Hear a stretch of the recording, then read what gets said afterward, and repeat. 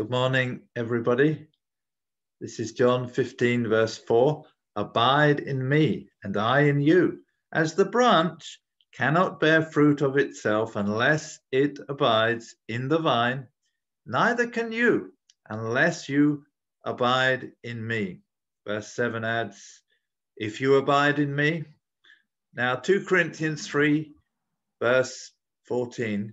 Now thanks be to God, who always leads us in triumph in Christ, and through us diffuses the fragrance of his knowledge in every place. One of the big secrets, it seems, of a triumphant Christian life is, number one, to be placed in Christ, and number two, to abide in him.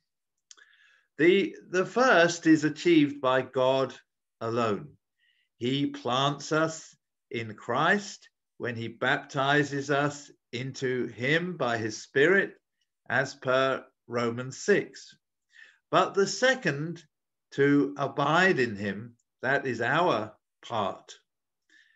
In the illustration Jesus used, it is obvious to us all that if the branch is not attached to the tree, to the vine, it has no life source and will wither up and die. Its life comes through the root and the trunk. It must be in the vine to have any life at all. Even so, we must be abiding in Christ to know any real power from God. Paul said in his life in Christ, he always triumphed, always. He was led in triumph by God himself. And the knowledge of God was coming through Paul and others in Christ, ministering to those all around. If we are experiencing failure and defeat, we surely need to look at how we have lived and are living and come back into him, abiding in him.